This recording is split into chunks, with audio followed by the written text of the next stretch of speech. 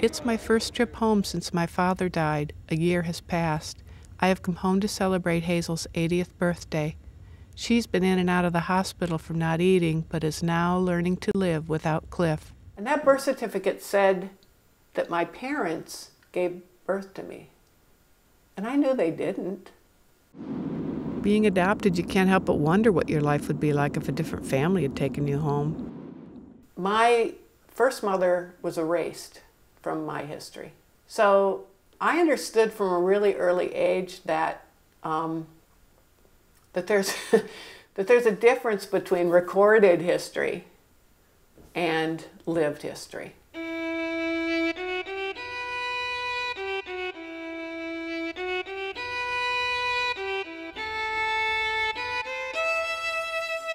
I guess I say I'm a nonfiction artist because I'm a writer, a filmmaker, installation artist.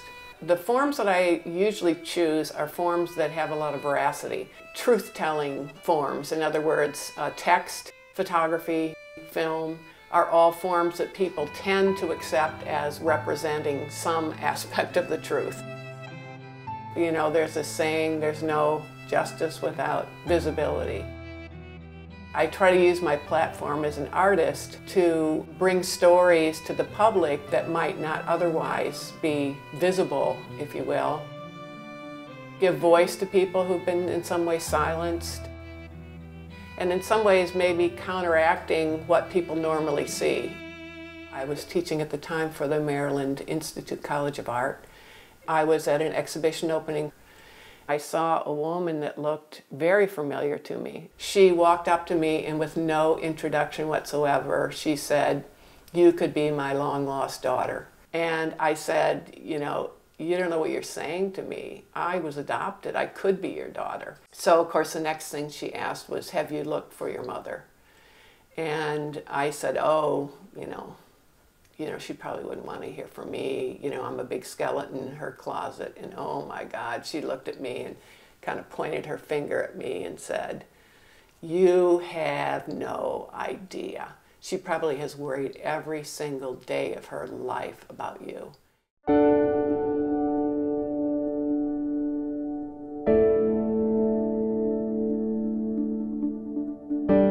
So this was like a giant light bulb going off for me because I thought I understood, you know, women's history. I thought I understood adoption, but I had never heard the story of adoption out of the mouth of a woman who actually had to surrender the child that gets adopted.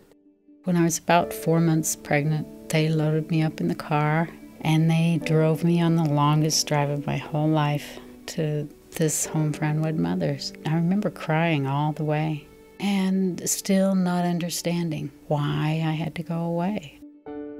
And so women didn't even get to grieve. They just simply, you know, went away. You know, in the beginning, it's a kind of crisis. By the end, you know, they're mothers. And they let me hold her. And I looked at her and I told her, I have to do what I'm told. But I said, I swear to you, when you're 18 years old, I'm going to find you. I love you and I don't want to do this. Some of these women have suffered from post-traumatic stress disorder. They've had all kinds of weird illnesses that couldn't be diagnosed, and when they got back in reunion and met their child and understood their child was safe and had a good life, the symptoms disappeared. It's monumental. After World War II, I mean, you know, you move to the suburbs, you have a swing set and a station wagon, you have at least 2 kids, 2.5 kids or whatever. If you were not living that life, you were sort of suspect. If you have a scared teenager whose family says, we will fall dramatically out of the middle class if anybody finds out our daughter's pregnant. You know, most of these women didn't really make a choice. They didn't have 2 viable options. A choice requires 2 options. They were put on a conveyor belt and told, this is what you have to do. If you love your child, you must give it up. As I was doing this autobiographical work and doing exhibits, I would leave space in those exhibits for other people to contribute their story. So I had special places where other people who were connected to adoption, adoptive families, adoptees, or first moms, first dads, so that they could write stories and post them, and they would be part of the exhibit. In 2002, I initiated an oral history project to collect these stories. And I collected stories all over the country between 2002 and 2005. And I collected stories until I had 100 stories. And from that, those were part of the raw material for a film. Riding in that car, and I felt really important. Wow, this is what dating is like. I mean, things were a lot different then. And no one talked about sex. There was no sex education in school. I could tell that he knew a little bit more, and as ridiculous as it sounds, I was learning from him. Some audio installations. I started gaining weight, and I missed my second period, and I still tried to deny it. The plan didn't include my daddy called me my a whore. becoming pregnant at that point in time. I think his family accepted it. My family, on the other hand, was totally, what have you done to my son? Us getting married. And a book that came out in 2006, a nonfiction book called The Girls Who Went Away. Each way that I put it out there, it emphasizes a different aspect of the story that I want to tell. As I was working up to the oral history project with the women, I started reflecting back on my own experience growing up, and also I wanted to tell the story of going to the town to try to find a yearbook picture of my mother.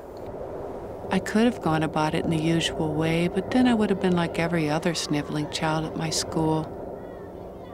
There would have been no lowered voices as they explained to one another how I was different. I probably got 10,000 emails when the book came out. My mom treated it like it was her personal tragedy. You know, you don't know what this means to me. I thought I was the only one. That's what they thought. It didn't happen to nice girls, but nice girls do get pregnant. My family made me feel like I was, you know, horrible and bad and the black sheep of the family. Because you are so bad and so flawed for just having this happen, there's no way you could possibly provide what a child would need. I mean, the women themselves didn't have a context for what was going on. They were part of a larger phenomenon. I just felt like I had done this horrific thing, and I was not in any position to protest or say, you know, what I wanted. There have been a lot of reunions as a result of the book and the film. There have been a lot of people who've come out of the closet about their experiences and talked to their subsequent children about those experiences. My own mother being one of them. There was no living person who knew this had happened to her, and she was going to take it to her grave. I was 3 months pregnant, and she said, "You don't look it now, but you will soon, and so I want you out of this house." And she said, "If you keep your baby, never come back." So I hear from people all the time, you know, who say it was really helpful and, you know, it prepared them for a reunion, or they send me pictures from reunions that they say they wouldn't have had if they didn't, you know, if they hadn't understood what their mother went through, that they thought, you know, they had just been tossed aside. It's extremely, you know, rewarding. I have no reason to stop doing it.